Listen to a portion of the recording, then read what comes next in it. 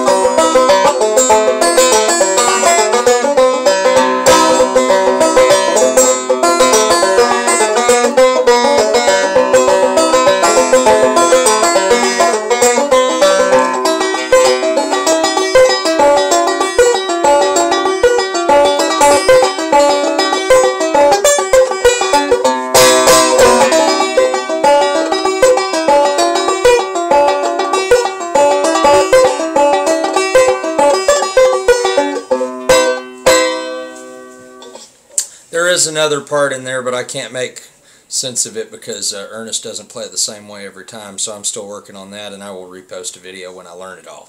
I hope you've enjoyed hearing this banjo as much as I've enjoyed buying it, and now I'm playing it, and I think it's a really great banjo for the money, considering, like I said, that it has a beveled pot, no tone ring at all. It's just wood, and this nice flange construction, and again, I've taken that cover off of my Presto tailpiece, and other than that, I think it's a great banjo, and I hope I will have it for many years and will be able to enjoy it and possibly give it to my little brother and sister or to my own children one day. But thank you for joining me this evening, and I hope you've enjoyed it, and we'll talk to you later. Bye.